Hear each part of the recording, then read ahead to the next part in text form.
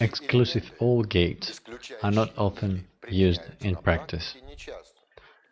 Exclusive OR gate or exclusive disjunction means the following. The output of an XOR gate is equal to 1 if either gate has a value of 1. If both gates have values of 1s or 0s, the final gate's output will be 0.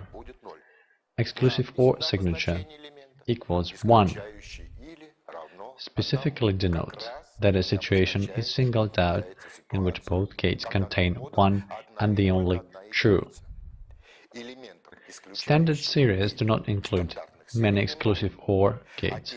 Domestic series offer LP5 microchip. It contains 4 2-input gates. LP3 and LP12 that differ from LP5 in the presence of an open collector.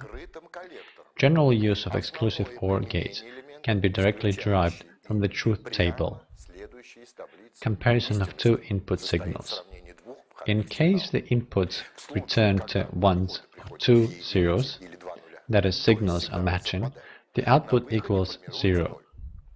In this application, a constant level is usually supplied to one gate's input to be compared with a time-variant signal transferred to the second input.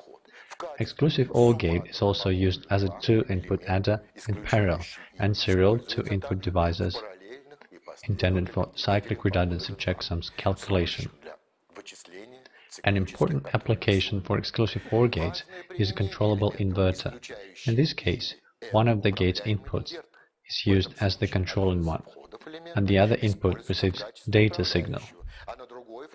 If the controlling input returns a 1, the input signal is inverted, otherwise it is not.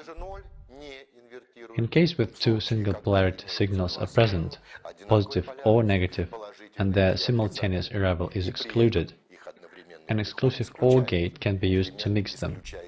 Regardless of input signals' polarity, gate's output signals will be positive. One more application of the exclusive OR gate is short pulse generation, regardless of the input signal's leading edge. In this case, it is irrelevant whether the input signal's leading edge is positive or negative. A positive pulse will be generated at the output.